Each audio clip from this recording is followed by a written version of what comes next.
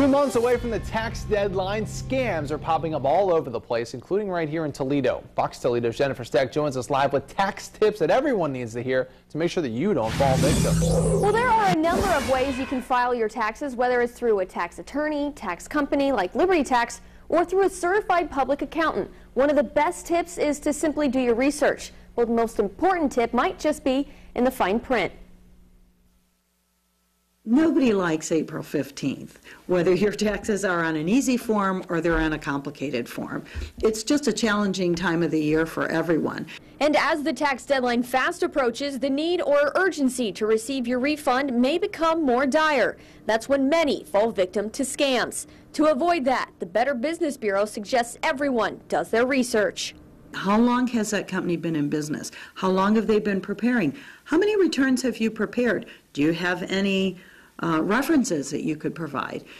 Oftentimes, so people that are in a crunch for cash, they don't want to give that extra time. And boy, it can be really worth your time. Hayden says that extra time also needs to be spent reading the fine print. Oftentimes, that is where extra fees are hidden for such things as advanced loans, e-filing, and bank fees. Knowing the company you are filing with and the individual preparing your taxes is the best way to make sure you get all you deserve in your refund. In every transaction that a consumer makes, normally a consumer is happier if they've done the legwork in advance.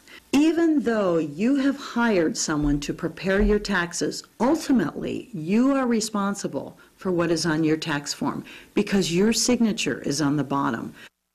And another couple tips, find out if the tax business you're thinking of using is accredited by the BBB and check if the individual preparing your forms is registered with the IRS. If the answer is no to both, it's a good indicator you should look elsewhere. Reporting tonight, Jennifer Steck, Fox Toledo News.